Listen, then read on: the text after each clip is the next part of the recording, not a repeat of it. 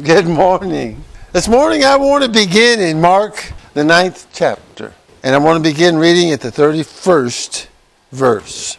And the Word of God says, "And he taught his disciples and said unto them, The Son of Man is delivered unto the hands of men, and they shall kill him, and after that he is killed, he shall rise the third day. But they understood not that saying, and were afraid to ask him. And he came to Capernaum, and being in the house, what was it that ye disputed amongst yourselves by the way? But they held their peace.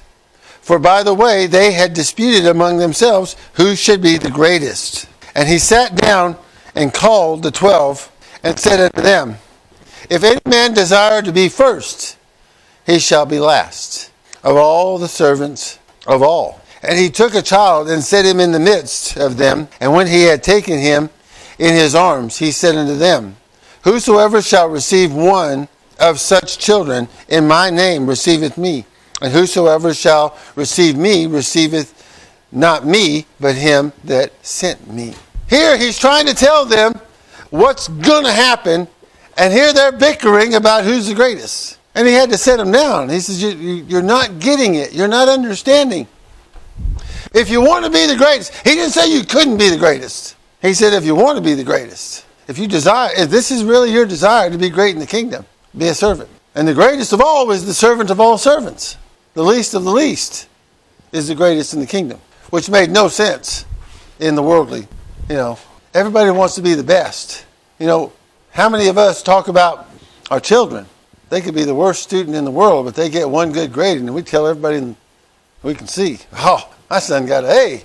My daughter, she's excelling. Nobody ever says, mine is mediocre. My child is extremely average. It's just so wonderful. Straight C pluses. They are above average. Way to go. And you know what? As long as they've done their best, we don't know the difficulty of the class. You know what? When I was in college, a B average was good. But you know what? A B average in Intro to Computers and a B average in Advanced Trigonometry are two entirely different classes. Now, I value that B minus in trigonometry a whole lot more than I value that B minus in Intro to Computers, because I had to work really hard. When you're in advanced calculus, a passing grade is a great thing, because most people don't. We want to be the best. And there are some people that do get just straight A's and they don't even do anything. One time I remember, I'm a person that if I'm in class and I hear the instructor, I receive verbally better than I do by reading. So here I was towards the end of class, and I was probably close to the top of the class in grades, and they asked me to read aloud in class. And I opened my textbook, and it was like almost over the end of class, and it cracked like the first time I'd opened it. It may have been the first time I opened it. And it was just funny. But we all are different. We all learn differently. We talk differently. We act differently. We take in knowledge differently. We express love differently. I was trying to explain to a young couple that, her love language and his love language are completely different things. I was trying to explain that when he doesn't take the day off and he feels miserable and he gathers himself up and he gets himself together and he goes to work regardless of the pain in his back or his hips, that's his love language. He needs to show his love by providing for his family. And he cannot feel good about himself when he takes a day off. And it's going to be very difficult for him to ever relax, because he feels like that's the way he shows his love to his family, is by going to work. And she thinks that staying home and being with the family is more important, but that's the way she shows her love. We do things differently. And the only one that really knows what motivates us truly is God. And right now we've got two people bickering, two of his followers bickering about who's going to be the greatest. And he's trying to tell them, you're misunderstanding. You're misunderstanding. If you really want to be great, be a servant. If you really want to excel, come as a little child. And he's desiring for us to understand, he has turned everything completely upside down.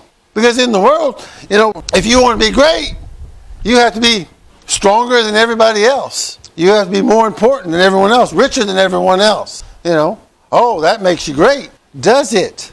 Where are these people with great wealth? 200 years later. What made them so great? I went to the home of George Washington. Yeah, it's a big place, pretty nice, but it's not something I would aspire to live in today. That's not a great comfort. The kitchen's outside. There was a lot of work to live there. It's a pretty house, and I'm sure at the time it was like a great place to live. But when you see the way a lot of them lived, cold and miserable, dirt floors, that's not where we live now. We get upset if we got dirt on the carpet. Get the vacuum, get over here, let's get this cleaned up. When they built a beautiful house, and it was elaborate, and sometimes they had dirt floors. It's the best they had. So we see things in different perspectives. And God sees things completely contrary to what man sees. And we've got to understand that. He goes on to tell them, he says, it's not even for me to decide that. Or Matthew 20th, chapter 20th verse. Then came to him the mother of Zebedee's children with her sons, worshiping him and desiring a certain thing of him. And he said unto her, what wilt thou? She asked unto him, grant that these my two sons may sit one on the right hand and the other on the left hand of thy kingdom. Well, that's asking a lot. My two boys, I want them at the top. I want them to have the best of the best. One to sit on the right hand and one to sit on the left when he comes into his kingdom. But Jesus answered and said, ye know not what ye ask. Are ye able to drink the cup that I shall drink of, and be baptized with the baptism that I am baptized with? They said unto him, we are able. And he said unto them, ye shall drink indeed of my cup, and be baptized with the baptism where I am baptized with. But to sit on my right hand and on my left is not mine to give, but it shall be given to them whom it is prepared for my Father. And when the 10 heard this, they were moved with indignation against the two brothers. He says, wait a minute, why are they asking for this? I want to be there. What gives you the right to start asking for being on the top? I want to be on. And that's how we all get in this world. I don't want you to be in top. I want to be in top. I want to be in charge. And they were moved with indignation against the two brethren. But Jesus called them unto him and said, ye know that the princes of the Gentiles exercise dominion over them, and they that are great exercise authority upon them. It shall not be so among you, but whosoever will be great among you, let him be your minister. And whosoever will be chief among you, let him be your servant. Even as the Son of Man came not to be ministered unto, but to minister, and to give his life a ransom for many. When we give of ourselves, that's when we become great. When we sacrifice of ourselves for the benefit of others, that's when we're truly great. We've got to keep ourselves in check. I was listening to a podcast and they were talking about Winston Churchill. And there was an encounter with one of his servants. And he was extremely rude to one of his servants and was very abrasive in his comment. And the servant came back right at him, just as rude and abrasive with his response. And they said that Winston Churchill says, well, how dare you speak to me that way? And the servant says, well, that's how you spoke to me. And he says, but don't you know how an important man I am? And it said that Winston Churchill realized, he says, how low he had sunk when his importance gave him liberty to be rude and ugly. When we think that we have raised so high above others that we have the ability to be ugly and cruel and vicious to others, we have truly sunk into our lowest depths. When I become so important in myself, that is when I've reached the lowest of my value. But when I choose to be the servant of others, that's when God raises me to the top. That is my greatest point in pleasing my Heavenly Father, is when I choose to be a servant to others, when I choose to help others, when I choose, even though I'm in a situation where people are not being real pleasant to me, and I choose to be pleasant to them. When people are being hateful and harsh and cruel, and I choose to be kind. It's a choice. Walking with God and living for God is a choice. We must choose. When we become as a little child, when we become as a little child, when we choose to become as a little child. How many times do you see little kids and their friends will be ugly and mean and hateful one day, and the next day they go right out to go play with them again? They choose to forget what happened yesterday. They choose to be kind. They choose to be a different person than what happened before. We must choose. as Christ is in us, it is time for us to choose servanthood. I choose to be great by being a greater servant. I choose to not let this world conform me to it. Because the world says, oh, no, you can't do that. You've got to be like this, and you've got to do this, and you got to dress like this, you got to wear this, you got to do this, you got to act like this. Otherwise, you can't be great. You have to go to this school. You have to do this.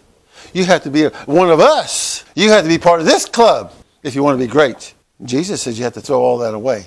Throw away all that foolishness and be as a servant if you really want to be great. In John, the 13th chapter, beginning at the 4th verse, he raises from supper and laid aside his garments and took a towel and girded himself. After that, he poured water into a basin and began to wash the disciples' feet and to wipe them with the towel wherewith he was girded. Then cometh he to Simon Peter, and Peter said unto him, Lord, dost thou wash my feet? Jesus answered and said unto him, What I do thou knowest not now, but thou shalt know hereafter. Peter said unto him, Thou shalt never wash my feet.